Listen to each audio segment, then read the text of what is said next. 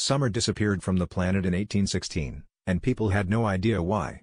Snow fell in June, rivers froze in July, and crops failed across North America and Europe, plunging millions into hunger and chaos. It was called the year without a summer, and the weather went so crazy that riots broke out over food. But this wasn't caused by anything on Earth, at least, not directly.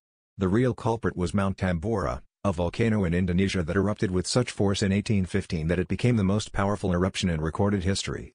The blast sent a cloud of ash and sulfur high into the atmosphere, blocking sunlight around the world. Temperatures dropped dramatically, even during months that should have been warm and sunny. Farmers watched helplessly as frost killed their fields, and desperate families ate anything they could find, sometimes even boiling old leather shoes.